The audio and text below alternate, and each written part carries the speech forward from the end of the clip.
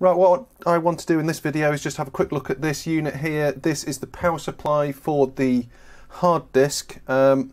Because there's a bit of a question over all of these items, there's reports of things blowing up. I just want to take the lid off everything, double check it, just from a visual point of view, make sure there's no caps bulging out or anything that looks particularly bad or dangerous before I plug it in.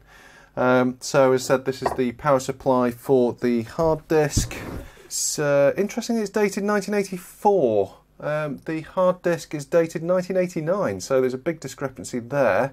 A voltage selection switch there with a cover on it, so that's permanently set to 24 volts. On this side we've got all the connectors that go out to the hard disk. We've got the mains input, which is not really securely strapped in there. Power on off switch, a remote and local switch, and some voltage adjustments. Looks like we've got plus minus 12 volts and a 5 volts. Looks like there's an alarm light there as well, actually. And these look like fuses.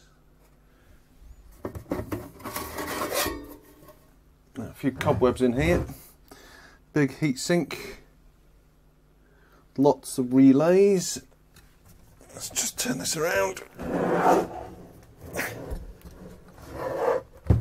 And we have a huge big transformer. That's why it's heavy. And lots of cobwebs. Hope there's no spiders in this. I don't like spiders very much. So, primary side, so I can't see the secondary side, but that's going to be on the other side there.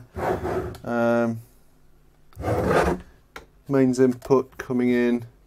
Now these two things here, they're normally, one's the switch and one's a circuit breaker which just trips the switch. Then we have the output fuses, input noise filter, a bulk storage cap just there, can't quite see the voltage on that.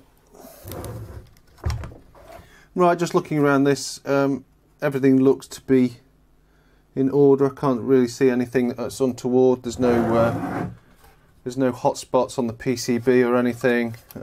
All the connections look good. Yeah, I can't see really any issue with this at all until I plug it in. Okay, I'm not going to go any further. I'm not going to take the PCB off because it looks well screwed in there. Just feeling the screws on where the PCB is mounted, they are slightly rough. Given this is Japanese made, all the screws will either be Phillips or JIS. Now, if you use a posi drive screwdriver on a Phillips, it tends to round it off, and you get a rough